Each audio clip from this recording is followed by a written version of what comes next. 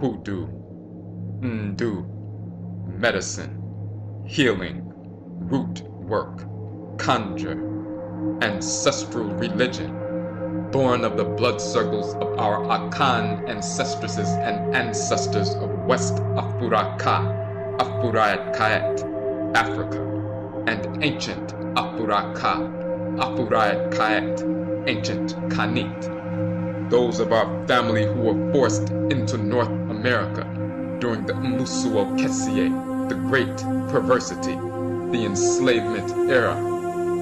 However, as we were transported, we brought our ancestral religion with us, and it was upon the foundation of our ancestral religion, upon the foundation of Hoodoo, that our revolts against the whites and their offspring, against enslavement, and our subsequent independence through warfare were laid.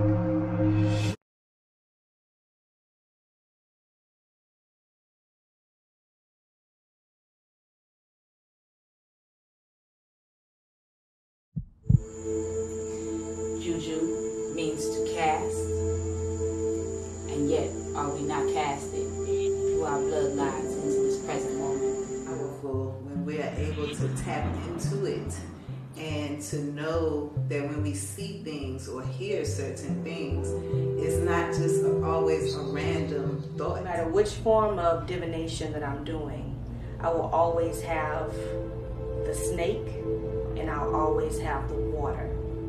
I remember as a child seeing like an auntie take something and throw it off the back porch, take something and toss it down at the back porch just to keep the bad energy away from the back. Hoodoo comes from the Akan term undu, meaning medicine from roots, trees, plant life. It also means to become heavy with the spirit, to bring the spirits down through spirit possession and spirit communication.